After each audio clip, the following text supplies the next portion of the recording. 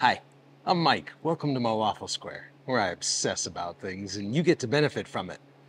Well, I think most of us that work on older cars probably have one of these, a battery tender or battery charger. But what if a charger like this could also serve the function of a battery tester and an alternator tester and a crank tester, just like when you go to an auto parts store and they come out with that big expensive piece of equipment to test your battery. Well, in this video, I am happy to introduce you to the TOPDON TB6000 Pro. So let's get started. Obsession. Brought to you by Waffle Square. Now, I've worked really hard to study up on this piece of equipment, download the app, which is currently still in beta format, and learn all of its ins and outs so I can bring you the best quality review. So if you find this video helpful, will you please give it a thumbs up? Now, before we get started, I want to give you 2 points of clarification. Number one, I'm not a mechanic. I just dress like one on YouTube. So you're just coming along for the ride to see how I do things. Number two, I'm neither paid nor sponsored by TOPDON. They simply reached out to me and offered to send me this unit for free for my independent review. So let's hop in, unbox it, do an overview, and I really think you're going to enjoy the capabilities of this unit.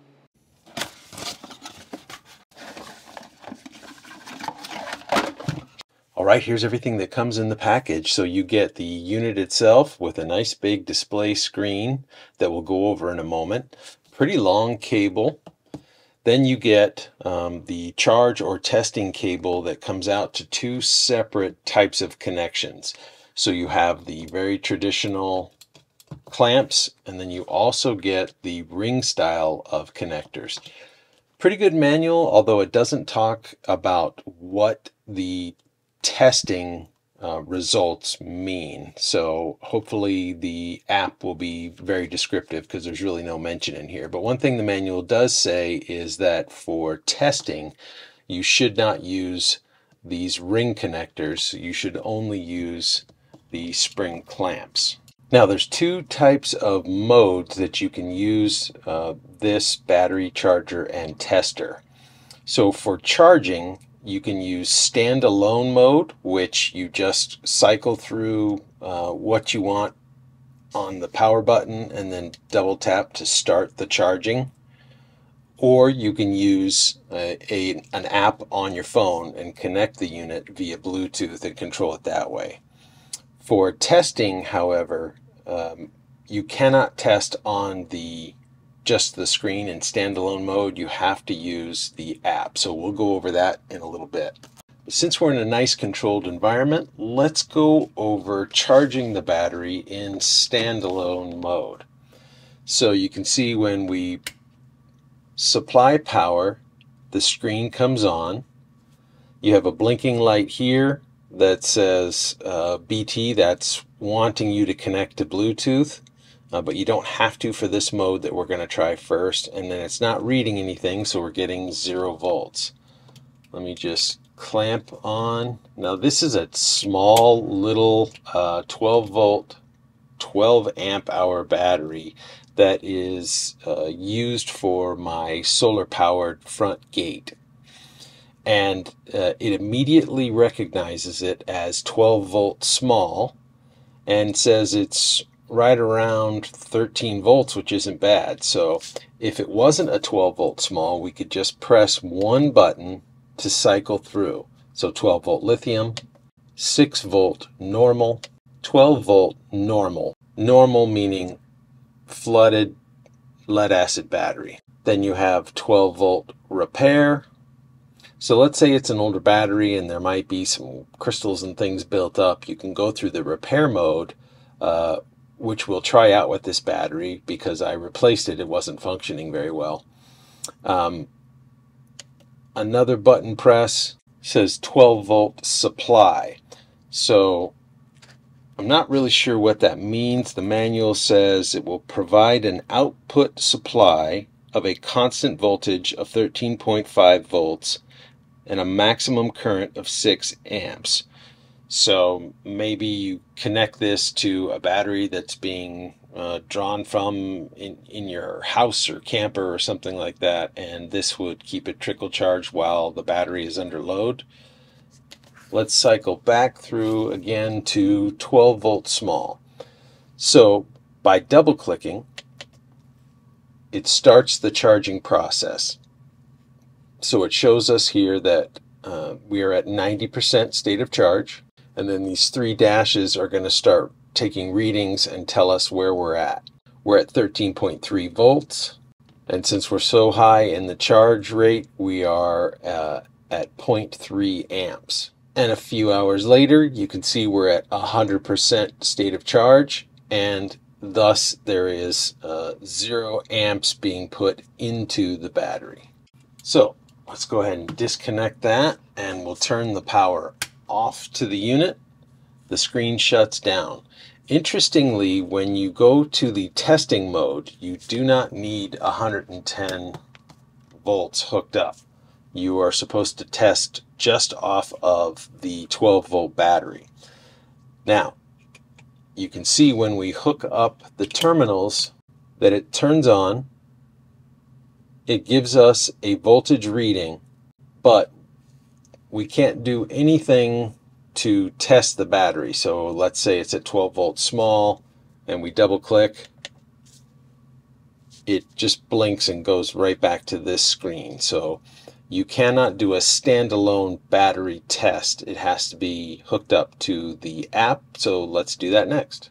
All right, the TOPDON app is currently in its beta form, so I had to be sent a link so that I could download the app. But by the time it goes out widely, hopefully all the kinks will be worked out and you can just get it right from the App Store or Google Play Store.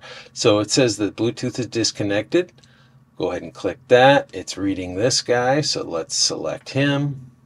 And now we're connected. So testing options. Let's go to battery test, and we're given some warnings here. And one of the things you can take away is the testing is only for 12 volt lead acid batteries. So let's hit next, and we'll put in our battery type. This is a regular flooded lead acid battery. Now, there's several different styles of testing. The most common one, say you go to an auto parts store, is going to be cold cranking amps. So let's just try that one. But there's like a Chinese standard, a European standard. There's all kinds of stuff to choose from on the battery standard you want to use. This is a really small battery. We only have a range of 100 to 2,000 cold cranking amps. So let's just put in 100. I doubt it even has that many, but let's see what happens.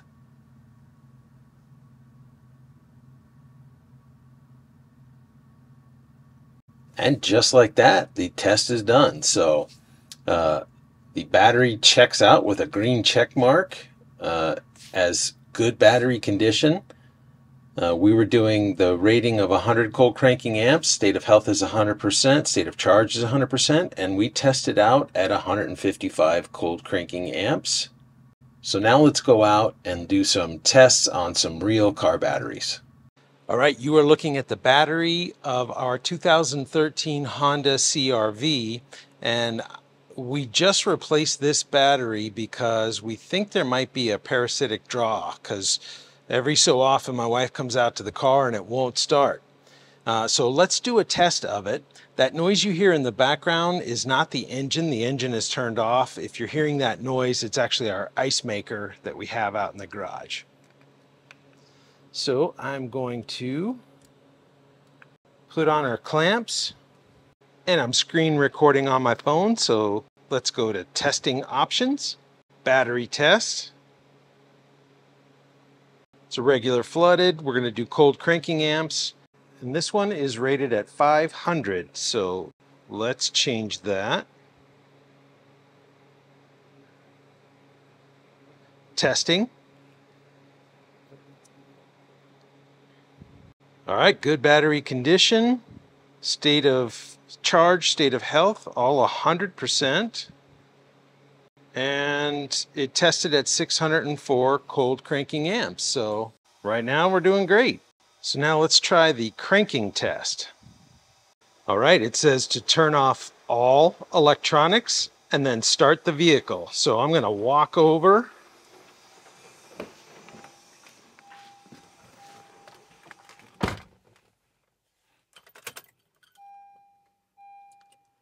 And they always leave the radio on, so I'm going to turn the radio off. And let's see what happens. Turn off all systems, press confirm, and then start the vehicle. Confirm.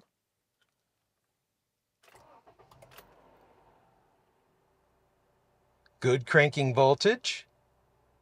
Cranking voltage of 10.91 volts. Cranking time 921 milliseconds. So less than a second. Now, while the vehicle's running, let's go over to charging test. Hit next. Start the vehicle, turn off all electronics, then turn on the electronics. All right. Turn off all electronics, start the vehicle, press OK to continue. Confirm. The current voltage is 12.48 volts. Please confirm whether the vehicle starts successfully. Keep all electronics off. Increase engine speed to 2,500 RPM. And hold, then press confirm. So let's get up here. Right there. Oop.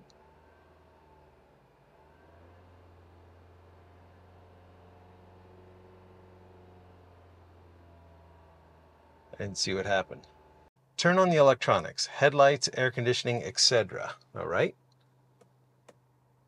Headlights are on.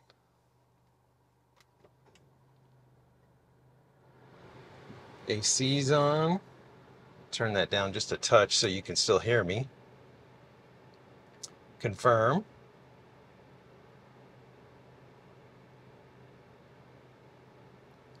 And we're testing.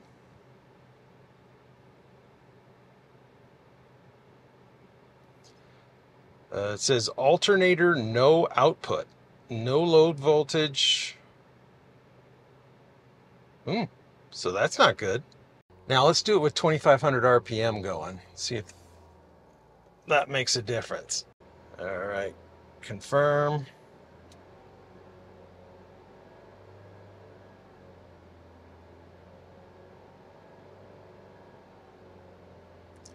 There we go. Normal charging voltage. That makes me feel better.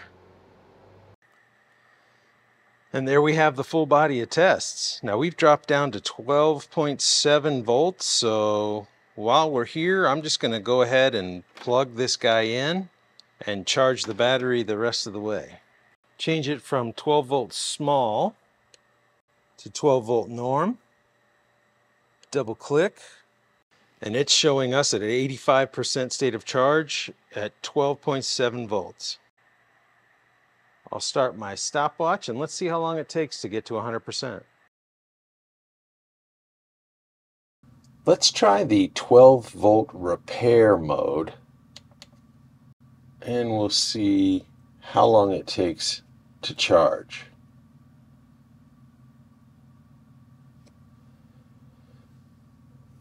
So this is the same size battery as the one that I showed you before, but it was the battery that was in series with it. It's showing 85%, and we see little lines dashing across the screen to indicate that it's in repair mode. So we'll let that run, see how long it takes.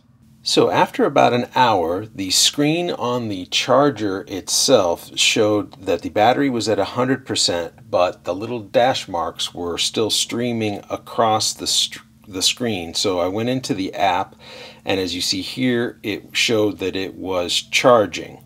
And when I looked further, you could see this pulsing going on via the app, which is pretty interesting. And what that's showing is that the repair mode is using pulse current to break down the sulfates that have built up over time in the aging battery to extend its life, straight out of the manual. After 3.5 hours, there was no longer any dash marks on the screen of the tester, And when I went into the app, it just merely showed that it was connected. So I think that's enough testing to give all of us a pretty good sense of the capabilities of this unit. So if you found this video helpful, will you please give it a thumbs up? It really helps the algorithms to start suggesting it to more viewers like you. Also, please consider subscribing. Do you know that there's way more people viewing these videos that aren't subscribed than are? Here's the stat right here. It's free, you don't have to do anything. You just log in under your own username and click the like button and click the subscribe button, or if you're on Rumble, the follow button. It really helps the channel. Now I'm gonna leave a link to this unit in the description below. Full disclosure, that'll be an Amazon affiliate link, so if you click on it and end up making a purchase, it won't cost you a thing, but I do get a small reward at the end of the month. Now, I'd like to also thank TOPDON for sending me this unit for my independent review. I think it takes a lot of courage for a company to send out a product with no prearranged agreement on what I'm going to say. If you have any questions about this unit, please drop them in the comment section below. Until next time, thank you for watching.